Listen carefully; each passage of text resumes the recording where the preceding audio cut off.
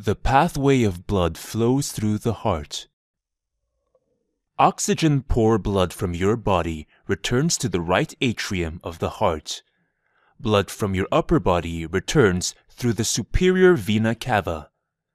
Blood from the lower body returns through the inferior vena cava.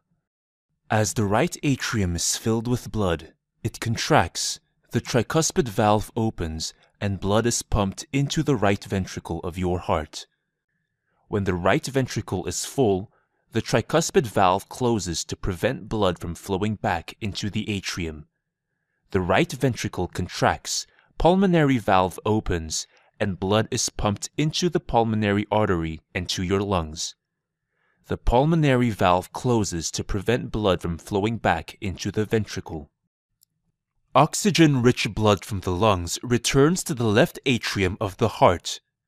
As the left atrium is filled with blood, it contracts, the mitral valve opens, and blood is pumped into the left ventricle of your heart.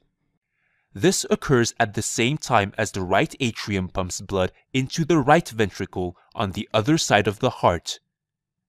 As the left ventricle is full, the mitral valve closes, the aortic valve opens, the left ventricle contracts, and oxygen-rich blood is pumped into the aorta to reach all parts of your body. This happens at the same time as the right ventricle pumps blood into the pulmonary artery on the other side of the heart. The aortic valve quickly closes to prevent blood from flowing back to the heart. Meanwhile, the atria have filled with blood, and the cycle repeats itself.